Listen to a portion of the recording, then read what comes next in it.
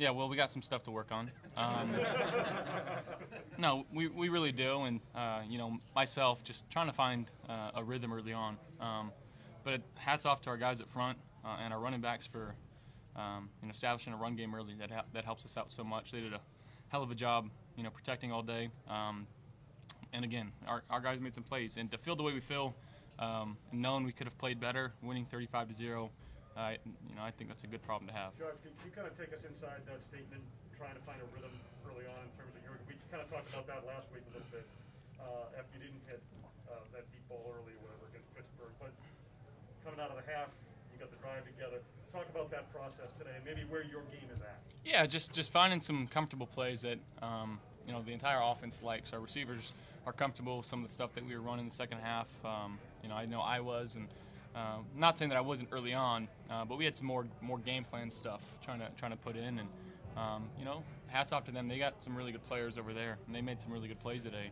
But there's some things that we need to do better communication wise, and it starts with me. So again, there's gonna be a lot of stuff to learn from on this tape, and again, winning the way we did, it feels good.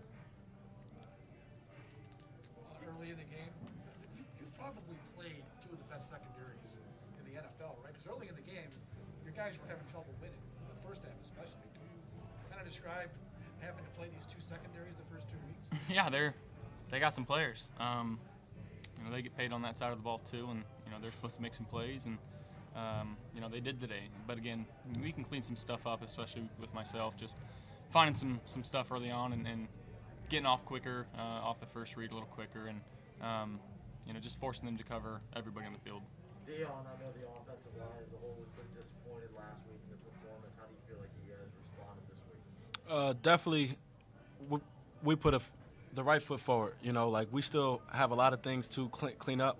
Like everybody sees and the score, but there's a lot of little things that go into it that we take personal and that we got to do a better job because it'll hurt us in the long end. But as long as we just stay on it and just keep pushing, the O-line will be all right. Devin's touchdown run, the 46-yarder, I don't think he got touched. Yeah. When the O-line's able to get blocks like that, what's that feeling like on the sideline? It's a great feeling because we care about our running backs just as much as we care about our receivers. And for any time that a running back can run without getting touched or even just getting in the end zone, we also take very personal. So hats off to Motor and those running backs, the skinny guys that I call them, and we're going to try to continue to get them in the end zone more and more times without getting touched. Josh. Is it more of the more repetition of the offensive line playing together? Because in the preseason, you guys really didn't play together an awful lot. Is that because you guys look really more in sync, especially on the run play? So I'm guessing that you're talking about the rotation of the guys. Repetition of how you guys seem more in sync. Yeah, I mean, that all helps. Anytime that you can practice what you're doing, I mean, it helps. Yeah. Josh, Tua's in his second year now. Obviously, you didn't get to see much of him today, but you were one of those players that really made that leap from the second year and then to where you are now. Can you talk about looking back at that second year? Do you remember what was most important to you then to make that leap? Yeah, I mean, the game just kind of slows down a little bit. Second, I don't know if he's got the same OC or in the same system or not. But that helps. Camaraderie with your teammates helps. And then just, trusting what your coaches are telling you and trusting the guys around you. And I think that was a big thing for me, not trying to do too much. I still took my lumps in my second and really last year too, and I'm going to continue to take lumps and learn from them as we go. But I'm just going to say one thing about the O-line to that question. I mean, we changed stuff yesterday into our run game, put in new plays, and our guys rolled with it and figured out a way, to go out there and apply it. So, being an O-lineman is not easy by any means. There's so many different bullets flying at you, and they get the blame sometimes when they really shouldn't. People don't know our blocking schemes and our run schemes and where our fits are supposed to be and stuff like that. So again, those are my guys. Josh, Dion, to that point, how hard is that to do? I mean, what Josh is talking about, to just throw stuff in on Saturday. How difficult is that for you? Anytime that stuff goes in late, it's hard, but we're all pros, so we learn how to deal with it, and we have a great quarterback and great guys on the offense that make it easier for us. They're up there, and I think that the quarterbacks are the most smartest guys in the building. So when they could just put little hints, all right, guys, this is what we're doing, that's cool, and that's exactly what Josh did to keep us all with that right foot forward. So hats off to Josh. I know this was another game for Wow. you, but you're 6 in a row against the Dolphins with a win. I mean, what is it about playing Miami that kind of just brings the best out of you, or a winning effort out of you when you do win? I mean, we got 52 other guys on the team that contribute to this and go into the scout team as well. So we got 60 plus in the building that are working their tail off, and division games are the ones that you need to win. You got to win a lot of other ones as well, but you can't lose in the division. That's our goal, is to win every game in the division. And I don't know if it's an extra added effort, but we work really hard. Especially when we play teams in the division.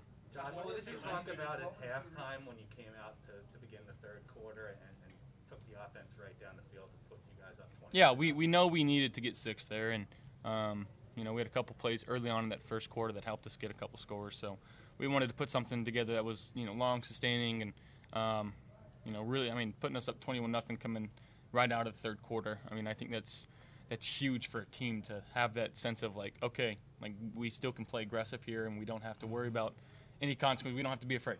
Let's just go and pin our ears back and play hard, and that's what our guys did. And hats off to our defense too. Goose egg in the NFL. That doesn't happen too often. So we got to appreciate these types of moments and the type of plays that our guys made today. That was awesome to see. John, what did Zach Moss show you guys? Yesterday? What was the reason for the additions? Just new stuff in the game plan. Coaches see different things. And again, we don't really have much say of what goes in. And, Absolutely. I think I have the most say, but I still don't have much say. And whatever they put in, we gotta run it. It's our job to go out and execute. What did Zach Moss show you guys? Just one game, and you guys were like, "Don't panic. We're not panicking." What does it say for this team to bounce back in this way, to go on the road and get a divisional win? What does it say about this team? It just says that we learn from our mistakes, and that we know how to let things go and move on to what's next. And that just shows the type of character of the guys that we have in our locker room, that we did not let what happened last week destroy us, because something like that can destroy a football team. Any loss, especially home. With the media in itself, there's a lot of different parts and that goes with it. But for the guys that we have in our locker room to put that to bed and move on and with a fresh start, and that just shows that we have the right guys to get this thing done. Sean, there was a hunger in this team. Did you guys feel that? Was it different this week than last week? Absolutely. I think especially the first week, it's such an overreaction from really everybody, media, and people see that, coaches see that. So around the facility, just slightly different feeling. And as a team, we're let's calm down, take it one game at a time. And that's exactly what we got to do with this week as well. This is after we learn from the tape tomorrow, it's gone, it's put to the bed. And we got a really good team in Washington coming. I think they're coming to Buffalo next week. So we got to find a way to put together a good game plan and go execute for that game. What did Moss show you guys coming back from that fumble to score twice in the second half? It just shows that Moss is a guy of character, and he flushed that as well. And Moss said, "Look, and the next time I touch Ennis ball, I'm gonna make it count." And he did that 2 more times, and he ran behind his big guys, and he just put his head down and That last run was sweet too. and kept on chucking them off. 2 more guys. Obviously, just scramble, making a play, and again, me and Diggs just kind of have that rapport of I see something, he sees it too, and he made a good play of he was running that way, he came back and ran the other way, and just 1, 2, and 3 really weren't open. The running wasn't an option, and just trying to give my guy a chance. When you see that play on film, is that something where you're like, oh man, I probably shouldn't be doing something like that, or are you just happy with the result? We call those attaboys. You completed attaboy. Attaboy. Thanks, everyone. Thank you.